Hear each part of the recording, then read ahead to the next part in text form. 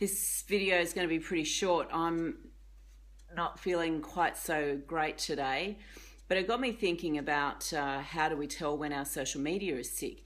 And I guess while we can take our temperature or have blood tests to let us know if we're not feeling 100%, it's not so easy with social media sometimes unless you decide to have a good look at the analytics. So just like seeing a temperature reading or getting those blood tests back, the metrics that you have inside your social media analytics will give you a pretty good idea of the health of your social media.